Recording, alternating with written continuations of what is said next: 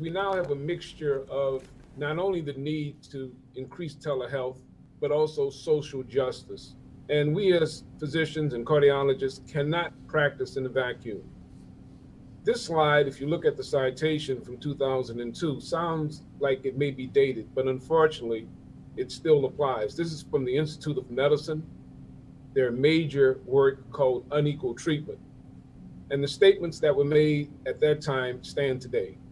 Health, life expectancy, and overall care have improved dramatically for all Americans, but the benefits have not been equal. There's a real mortality gap, not social science, but mortality gap, Black versus white, which has been persistent since the 1960s.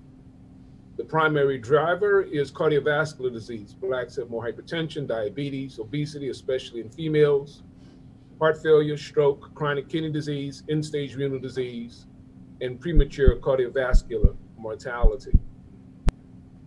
If you talk then about this gap, you can see going way back into the early 2000s, Black males had the shortest life expectancy compared to white males.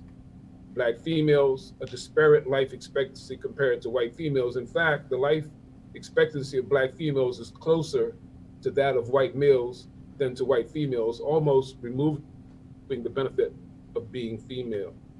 Furthermore, we know that the cardiovascular disease mortality rates for all populations have been improving, but recently there's been a plateauing and even an uptick in overall cardiovascular disease. The top curves show all forms of cardiovascular disease starting to slow and gradually increase.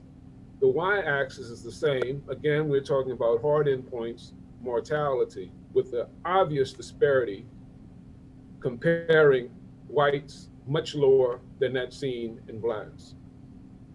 Now, I'm not going to suggest to you that these are genetic factors. There may be some factors, but overall, environment, socioeconomic status, life exposures, zip code have more of an impact than genes in terms of these outcomes.